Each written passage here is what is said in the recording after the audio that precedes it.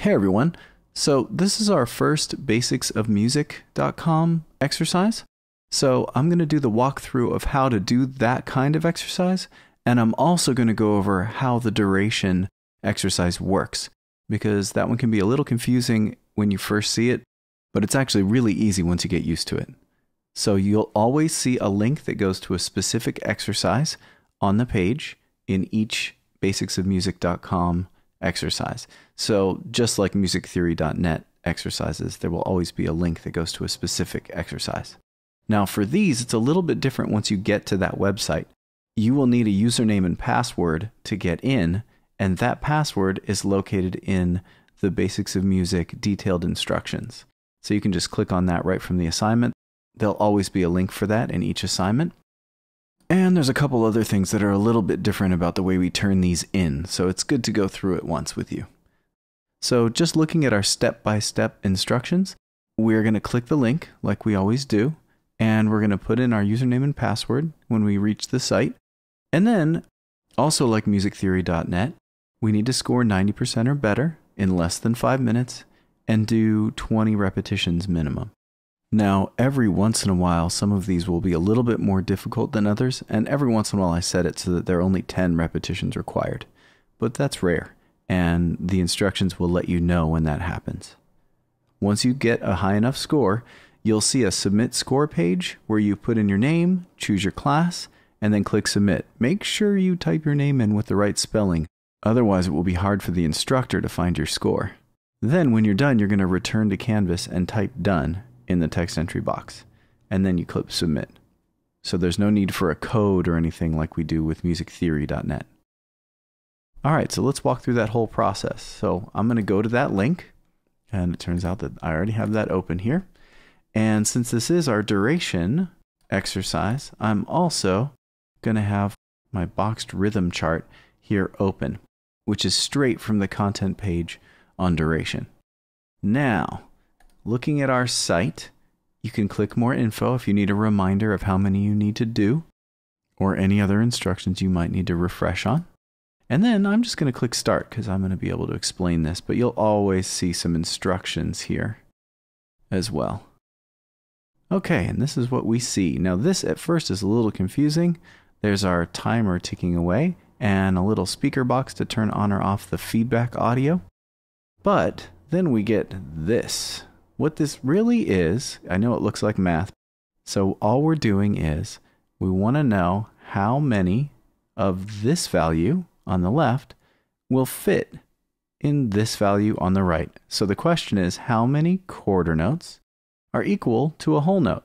Well, we can use our chart for these, and that's exactly what we want to get good at, because as we play music or learn music, a big part of rhythm is just being able to compare, hey, how long does this guy last compared to how long another note lasts? Now this question right here is a good one to start with because we're used to whole notes and we know quarters, right? Quarters, 4 quarters and $1. There's our whole note. The whole note is the dollar in that case, right? So a whole note lasts for 4 counts, and we see that it has the biggest horizontal space in our chart. Now, if we want to compare notes, all we have to do is go down, look at our quarter notes in this case, and we see, oh, it takes 1, 2, 3, 4 quarter notes to take up the same amount of space, which is really the same amount of time as a whole note. So the answer must be 4. I'm going to click 4. And there's my feedback. All right, and we can use this to compare all sorts of different notes. The notes on the left will always be smaller amounts of time than the notes on the right. So you'll always need at least 2 or more. All right, so we have 16th note there. Part of this is just getting used to recognizing the note type as well. And we see that we're trying to compare it to a half note. So a half note's box is 2 beats, which is really all this space here. So how many of these 16ths does it take to occupy that same amount of space? Again, really it's the same amount of time as a half note. Well, the half note lasts up to that big middle line there, and that means I have 1, 2, 3, 4, 5, 6, 7, 8 16ths that fit in a half.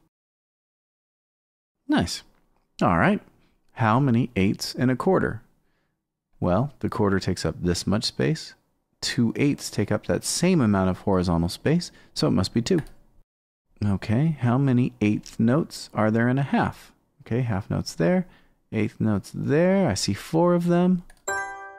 And then we cruise right through. So I'm going to speed up a little bit, get through a few of these, so that you can see what things look like at the end.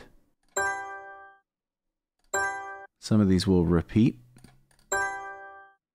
Now, just so you can see what it looks like if you miss one, and you see that your percentage has changed. Remember, you need either 18, 19, or 20 out of 20 in order to get 90% or better out of 20. 16 sixteenths in a hole. Look at all those sixteenths. Almost there.